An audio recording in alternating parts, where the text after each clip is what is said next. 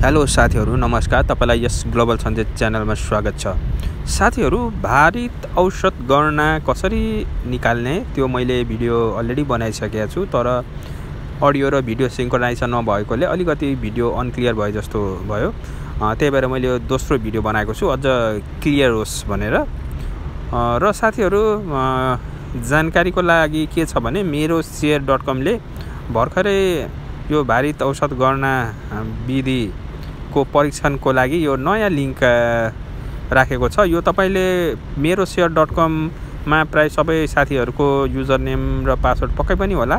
र तपाईले यो सुरुमा लगइन गरिसकेपछि फ्रन्ट पेजमै यो ड्याशबोर्डमा तपाईले यो मेसेज हेर्न सक्नुहुन्छ साथीहरु। र यो लिंकमा क्लिक गर्नुपर्ने हुन्छ https://meroshare.cdsc.com.np:8443। यसमा क्लिक गरिसकेपछि एउटा लगइन पेज आउँछ। त्यसमा तपाईले युजर नेम र पासवर्ड दिनुपर्ने हुन्छ।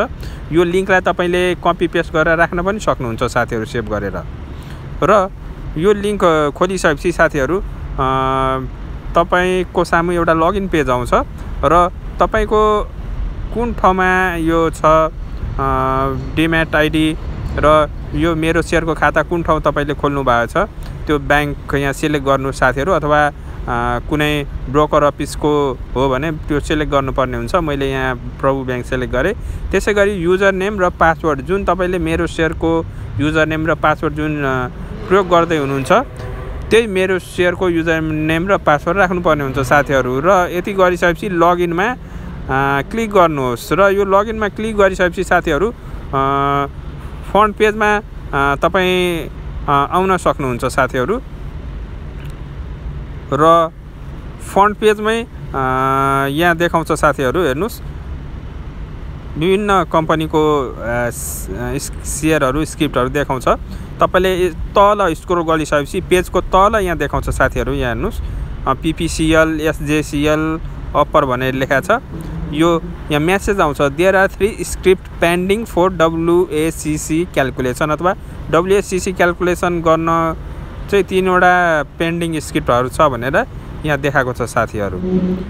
र जुन तपाईको पेन्डिङ छ त्यो चाहिँ तपाईले गर्ने हो। जुन अलरेडी भइसकेको छ त्यसलाई तपाईले गर्नु पर्दैन साथीहरु।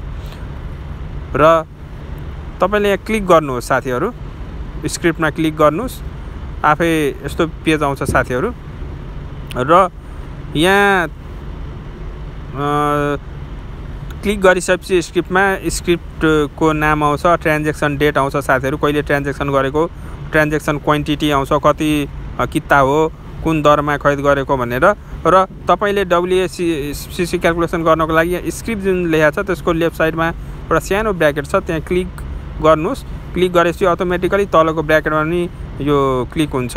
र यति गरिसकेपछि प्रोसिडमा चाहिँ क्लिक गर्नुहोस् साथीहरु। र एउटा यो कन्सेन्ट फर्म जस्तो आउँछ साथीहरु, यो कन्सेन्ट फर्म आउँछ र यो तपाईले टिक लाउनै पर्ने हुन्छ साथीहरु।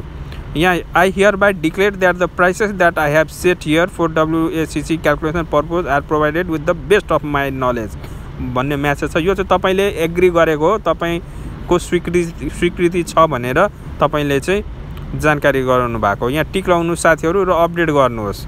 यति गरिसकेपछि माई पर्चेजेस अपडेट डन भनेको छ। यहाँ हेर्नुस्, अब भारित औसत गणना चाहिँ जम्मा यो PPCL स्क्रिप्टको जुन चाहिँ 10 किता छ त्यसको चाहिँ जम्मा 100 रुपैयाँ हुन आयो साथीहरु, 100 रुपैयाँ। यसरी तपाईले अन्य कम्पनीको पनि गर्न सक्नुहुन्छ साथीहरु।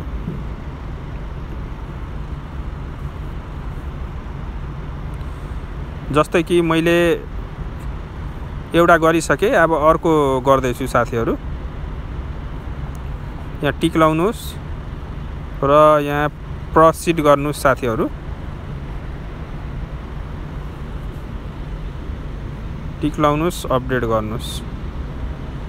यहाँ हेर्नुस् साथीहरु, script total holding WACC total cost भनेर देखाउँछ साथीहरु। र भारित औसत गणनाको एमाउन्ट चाहिँ 100 रुपैयाँ हुन आयो।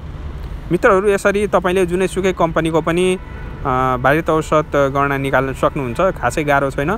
पहिला यो गर्नको लागि, भारित औसत गणना गर्नको लागि तपाईलाई ब्रोकर अफिसमा जानु पर्थ्यो, फर्म भर्नु पर्थ्यो, झन्झटिलो प्रोसेस थियो भने तपाई अहिले घर बसेर अथवा जहीँसुकै पनि मोबाइलको प्रयोग गरेर अथवा कुनै ल्यापटप आइप्याडको प्रयोग गरेर तपाईले मजाले यो भाइरत औषध गणना निकाल्न सक्नुहुन्छ साथीहरु मेरो शेयरको सफ्टवेयरको मद्दतले। हस्त मित्र